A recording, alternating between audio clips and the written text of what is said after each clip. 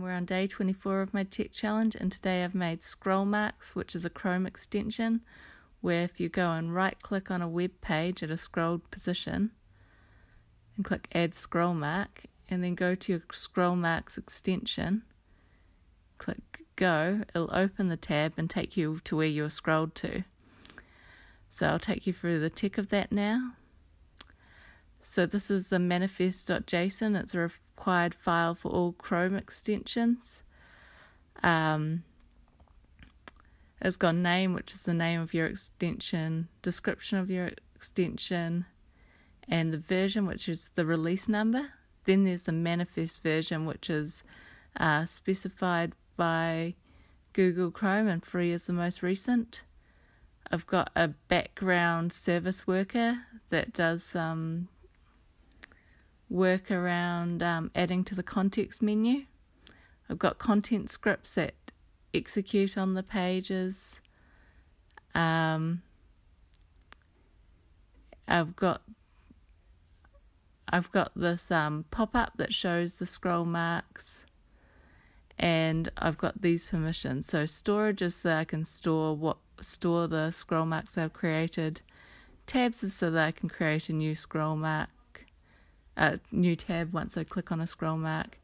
Context menu is so I can create that add scroll mark menu item, and scripting is so that I can scroll to the correct position on the page. I want this on all URLs, so I've requested that. And this is my icon here.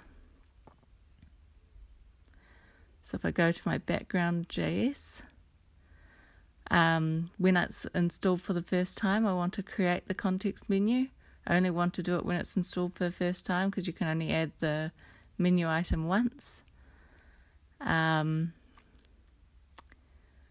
when the context menu is clicked, I want to add a listener. And if it's the add scroll mark item that I've defined here by this ID, then I want to find the active tab and send it a message to say that the scroll mark is clicked. So then that will go through to this content.js, and it's listening. And if the request type is add scroll mark clicked, then it'll get the X and Y scroll location and create a new scroll mark in the storage. So that's basically the creation of scroll marks. If I'm wanting to click on a scroll mark and go through, I've got this HTML which basically defines my little pop-up window for the extension, and it's got this empty div. And in the pop-up.js, I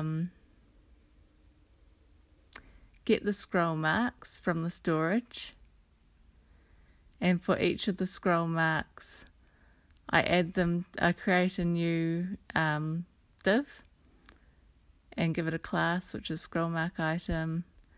I create some other HTML nodes, so a text node and a button. When the go button is clicked, I want to send this message that the scroll mark was clicked. And when the delete button is clicked, I want to go through and delete the scroll mark from my storage and remove the scroll mark node from the parent scroll mark list. So here's me just adding my new elements to the pop-up HTML. And so when the scroll mark clicked is triggered, so when we click on go, it's handled here. So we added another listener to listen to messages, and when the request type is scroll mark clicked, it'll go and create a new tab. And with that created tab, when it's updated, it'll check whether the tab ID is equal to the one we just created, and check whether it's completely loaded, in which case I'll remove the listener because we only need to do one action on it, and it'll execute the script.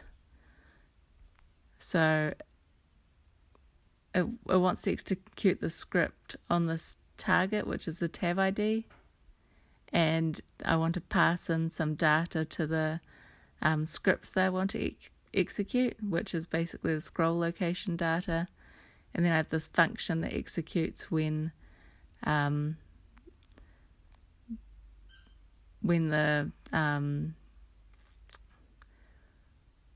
this is triggered, and it scrolls to the certain location that you've bookmarked.